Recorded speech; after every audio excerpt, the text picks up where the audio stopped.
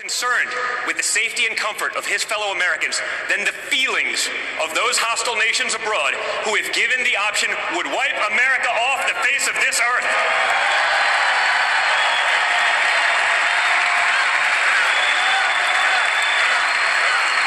A president not beholden to special interests, foreign and domestic, and one who funded his entire primary run out of his own pocket just to prove it.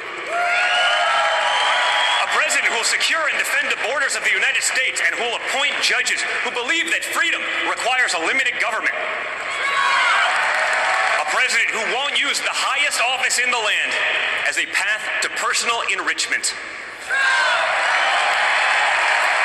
A president who's actually created real jobs, who has actually signed the front of a paycheck, and who doesn't just talk about it in theory. A president who has real people's families and livelihoods dependent on his success and the success of his company for decades. A president who speaks his mind, and not just when it behooves him to do so, who doesn't have to run a focus group or use data analytics to be able to form a simple opinion,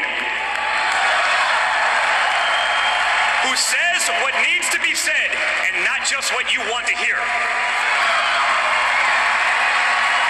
A president who will unleash the greatness in our nation and in all of us, who will give the hard-working men and women who built this great country a voice once again. That president can only be my mentor, my best friend, my father, Donald Trump. And when we elect him, we'll have done all that. We'll have made America great again, greater than ever before. Thank you, and God bless.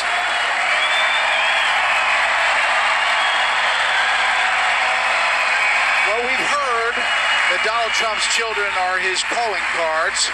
Donald Trump Jr., the oldest of 5 children.